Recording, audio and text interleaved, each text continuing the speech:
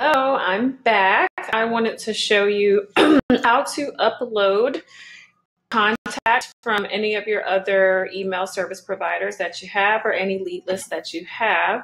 At the top here, you'll see audience. If you hover over it, there are two options: segments, which we've already seen before, and then subscribers.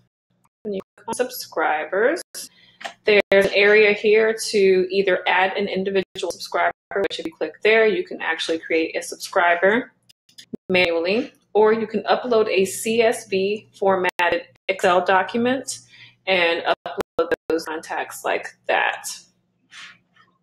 And that's it. It's very simple. So you would click on the file. I'm going to see if I have a file. I do. Let's go Facebook leads. I have CSV that I'm going to use just as an example. It's going to show all of these things, all of these people. If it recognizes any of this, then it will automatically pull it in. So this is a first name column, so you're going to grab that. It has a last name column, you're going to grab that. Anything else on there I don't need, so I'm not going to have that sync.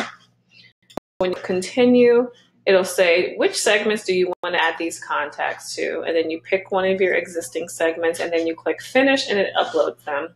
This is not my account, so I'm not going to do that. That's it. Very easy.